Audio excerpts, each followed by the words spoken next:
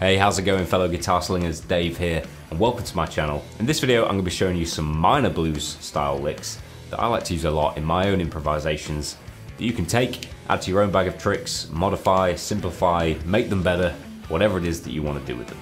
So all of these licks are based around a minor chord progression in the key of C minor. I'm going to be using a combination of the minor pentatonic scale and the natural minor scale.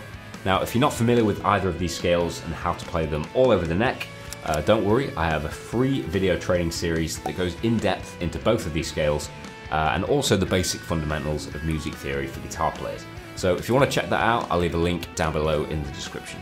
So being as we're playing over a minor blues style progression, all of the licks are kind of geared towards that minor tonality. So think Thrill Is Gone, B.B. King, Gary Moore's Midnight Blues, that sort of vibe. Now I always try and make a conscious effort to lay these licks out in the context of a solo. So by learning them all, you're not only maybe getting some fresh inspiration and new ideas, but you've also got an entire solo that you can play, take away, utilize, or modify however you want. So like I always say in these videos, you can take these licks, play them exactly as they are by all means of course, but try and think of these licks as kind of examples or templates for you to create your own licks. Because I believe if you really want to be a great guitar player, it's really important to try and find your own voice on the instrument. So just keep that in mind when you're learning these licks and trying to get your head around them. Okay, so let's jump straight in. I'll put the tabs on the screen for each lick so that you can follow along. And if you'd like to access the entire lesson in written form, then you can do so through my website, which I'll link down below in the description.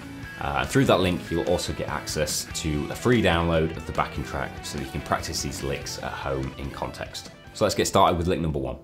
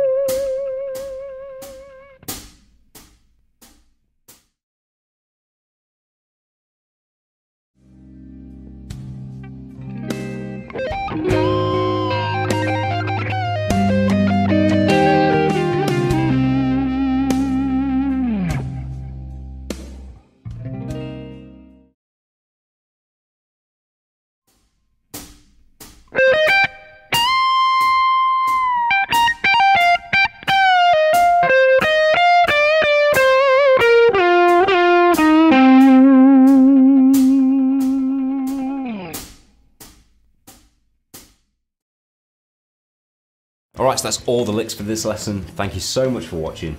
If you found this video helpful and you'd like to support the channel, please subscribe. I really do appreciate every single one of you, and I look forward to seeing you in the next video. Take care.